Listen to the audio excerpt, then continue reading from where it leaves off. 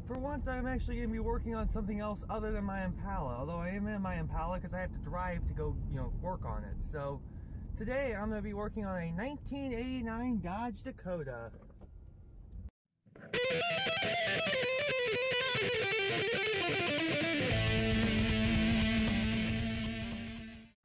This is my grandmother's 1989 Dodge Dakota. Well, technically it was my grandfather's, but he's no longer with us.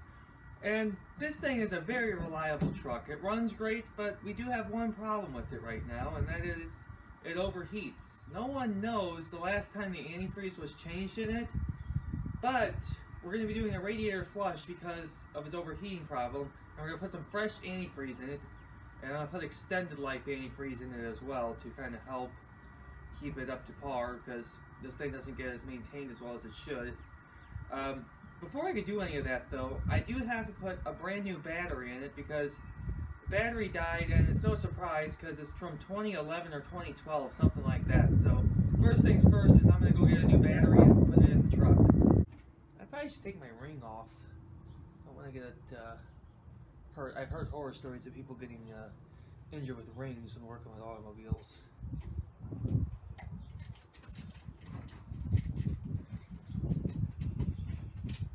Positive first, negative last.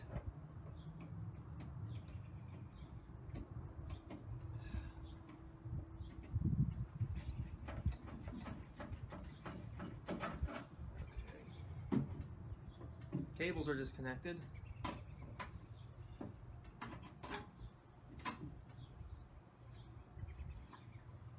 just gotta take the mounting bracket off.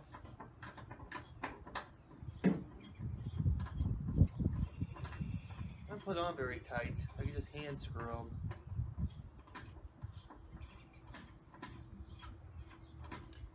And the battery hasn't left. I'm not worried about it.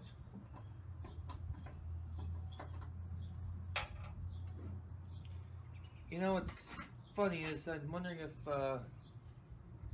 AutoZone will take this because it's a Walmart battery, and I'm planning to buy a battery from AutoZone.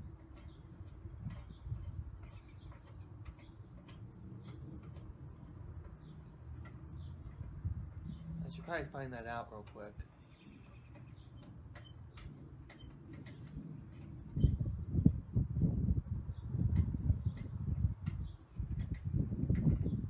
Alright. Unexpectedly, I'm going to need scissors because for some odd reason, some nut decided to zip tie a wire to the handle.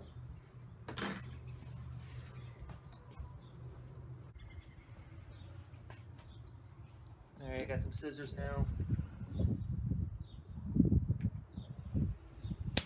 Okay, that should do. Now I gotta take the bracket off to get the battery out. I can figure out how it slips off. There we go. That's just all it holds the battery on, by the way. Now I just have to pull it out.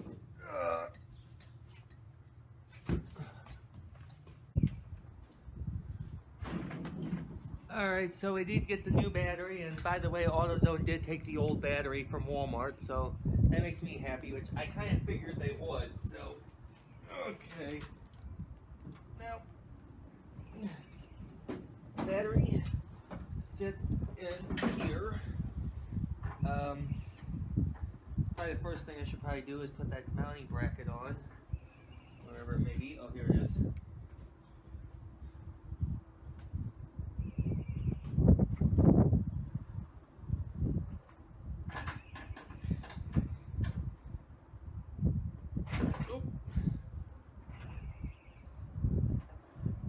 Doesn't like to slip on this battery that easily. Okay. Now, whenever you put battery terminals back on, you always put the negative on first. The reason is you don't want to damage your computer if you have a computer, which this one kind of does, but it's not a very good one, I'll just say that.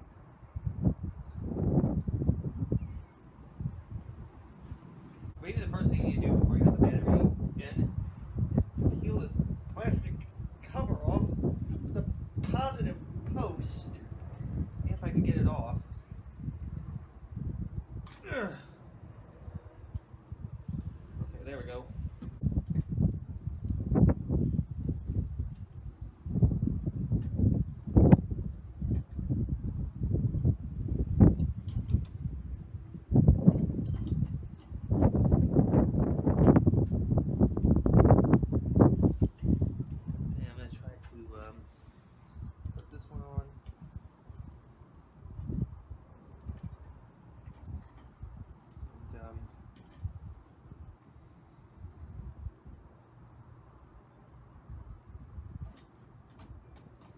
this negative one doesn't go on very well. I'll just say that right now. It's like it's been damaged. That should do.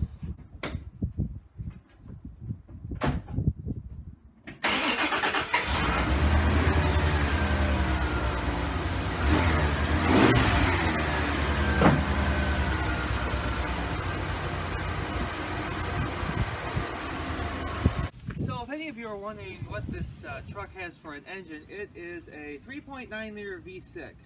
It is throttle body injected, and I'm not quite so sure what kind of power it makes, but it's sufficient enough power for what we need it for.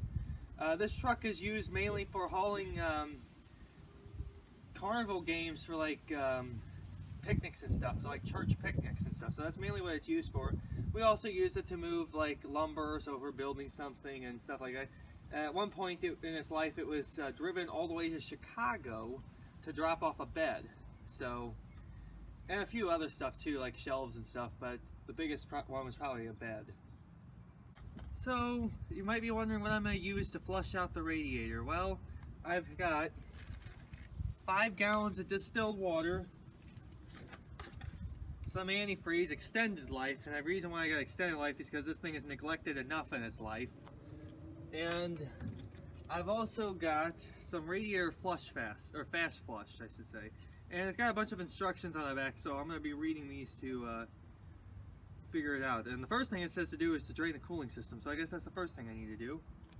And I've actually got right here a drain pan that I just bought at Dollar Tree that I'm going to use to drain the cooling system. And I also got some funnels for putting some fluid in here.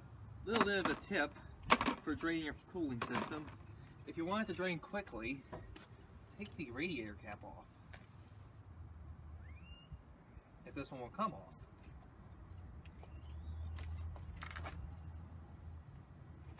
There we go. I just didn't push hard enough. So now I'm underneath the truck and I'm going to drain this. A lot of vehicles just have a little petcock valve. I don't really see that, but I do see this little knob up here, which I really can't show you very well. It's kind of like right here. I think that's what drains the fluid, and I'm going to find out real quick. Oh wait, that is a petcock. Never mind. Yeah, I'm going to open it up a little more. It is the petcock. It just didn't look to like most petcocks to me for some reason. And there is coolant in here, but it actually smells horrible. So it needs to be drained.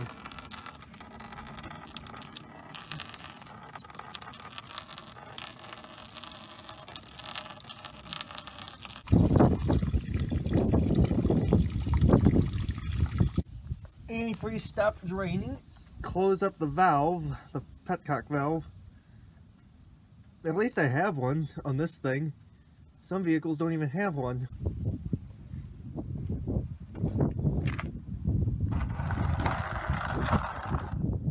That green looks a little off. So now that the antifreeze is out, I think it's time to use the solution and see what it says. Close petcock valve and fill radiator nearly with water. Shake bottle well. Nearly full with water, so I guess it means put water in first, then put this in. That makes sense. I'm going to be using the distilled water because I live in the state of Missouri, and one thing about, and I'm sure many of you who live in the state of Missouri know about this, our water has the worst hard water composites that I know of. I've never seen it this bad in any other state that I've been to, just in Missouri. So because of that, I don't want to run hard water composite through this radiator, so I'm going to put this stuff in there.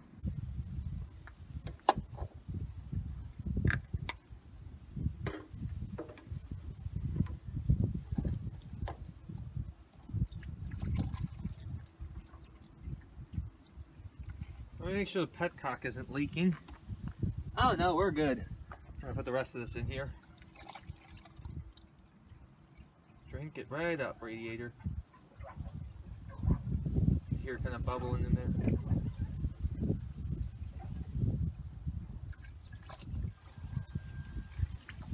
Uh-oh. little too fast.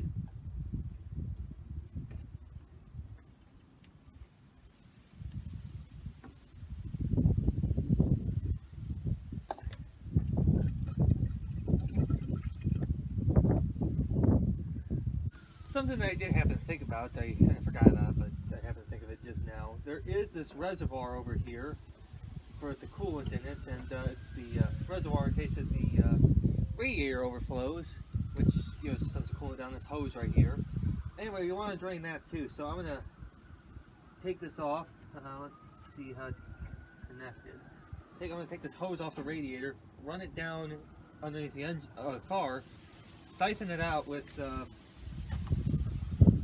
this turkey baster, and then I get it into the in the pan with the rest of the antifreeze. So that's what I'm going to do. It should just come right off, unless it's so brittle that I don't want to risk breaking it. So I might not even do it. We'll see in a minute. I think instead what I'm just going to do, because the hose is so delicate I don't want to break it, I think I'm just going to stick this in here and try to siphon it out as much as I can, which is going to be kind of difficult. Well, let me see if I can pop this hose off. Oh, never mind, the hose came off. I'll just do it that way. Get down now.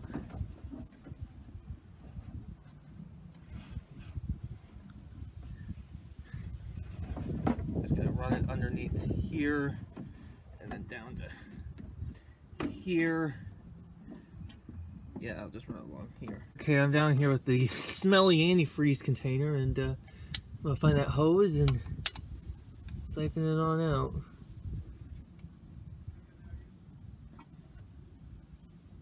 Alright, so I pumped out the fluid as best as I could, and it's pretty low actually, there's next to nothing in here, so that's what I want.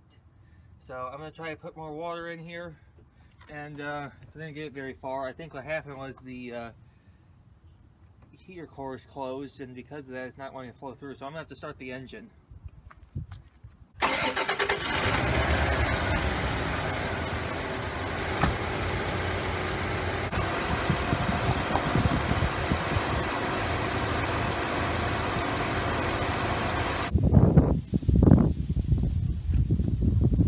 So after running it with a little bit of distilled water, just distilled water, I came to realize that there is antifreeze in there, but the thing is though, I kind of knew that because of the heater core. So because of that, I'm going to drain the rest of it out with that distilled water in before I even put distilled water along with that mixture in there. Once I do that, I'm going to tootle around the neighborhood for a little while. I'm going to take a little extra distilled water just in case it starts to overheat. So hopefully I'll do this. Clearly I haven't done this before, and I'm just going based off of what people telling me. And from what I understand, ideally, if you're doing this in a professional shop, you would have specialty equipment that would actually flush this out. I don't, so I'm just kind of winging it. But I think it'll be fine in the end. So clearly the old antifreeze was actually bad, because whenever I was pouring it in here, I don't know if you could see this, but when I was pouring it in here, this fluid looks a little yellowish, and it's supposed to be green, and a light green, and this somehow doesn't look quite right. So this looks a little dirty. Also, there were chunks of metal in it, so it might have ate through the radiator a little. So that's a little concerning too. Hopefully we don't have to get a new radiator for this thing. I don't want to buy a new radiator, but might have to. We'll just have to see. So now I'm back underneath the truck, and I'm gonna drain it. So it's not as hot as I thought it was gonna be, but I'm gonna drain it again. Oh, make it a mess. Oh man, that's cold. Alright, so the antifreeze has now been drained. I'm going to put some more water in, but this time I'm going to put that solution in.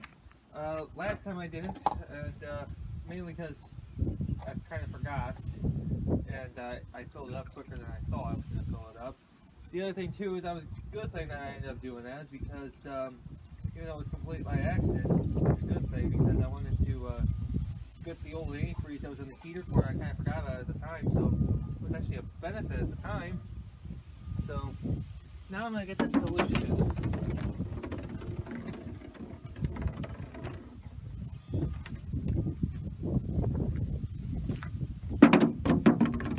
you just love it whenever things actually happen the way you want them to and you forget about it and then it happens by accident? I think it's pretty neat that it works that way, actually. Okay, so shut the pet valve.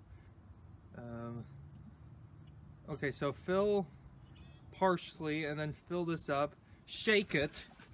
That's one thing that the guy at the auto parts store told me. He said shake this stuff because it has a tendency to separate. And it even says so on the bottle, shake it.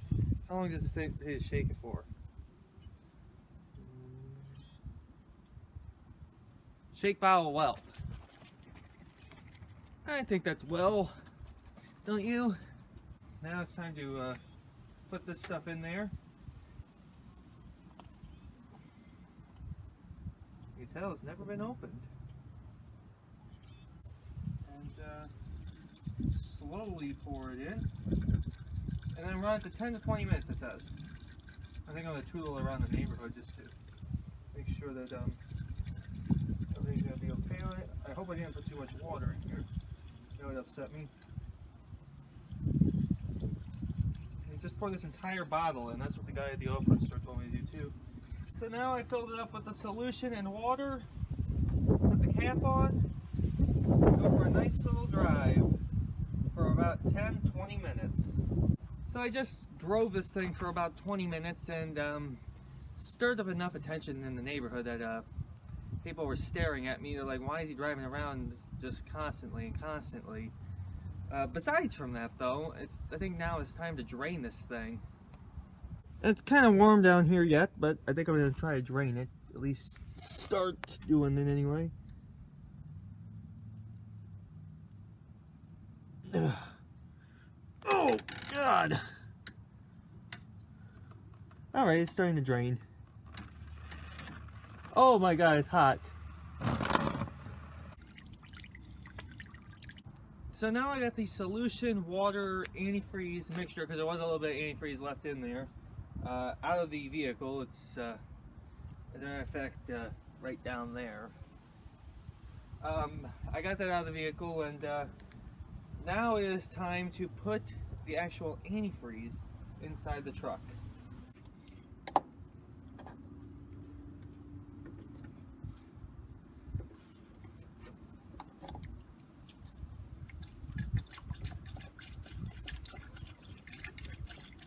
And now the radiator is full, so it's time to put the cap back on.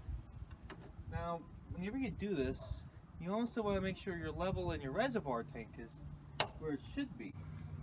On this reservoir, you can see that the minimum is right down at the very bottom, and as far as I know on this thing, you want to have the minimum full, which it's kind of there but kind of not. There's a little bit of fluid in there already from, you know, old antifreeze, which I guess in reality should be flushed out a little better, but I'm gonna go ahead and just add some. The thing is though, this is a old truck that doesn't get a whole lot of maintenance to begin with, so no one's that worried about it. Just gonna put a little in here. So now that all the fluids are topped off, I think I'm gonna shut the hood and take it for a little drive.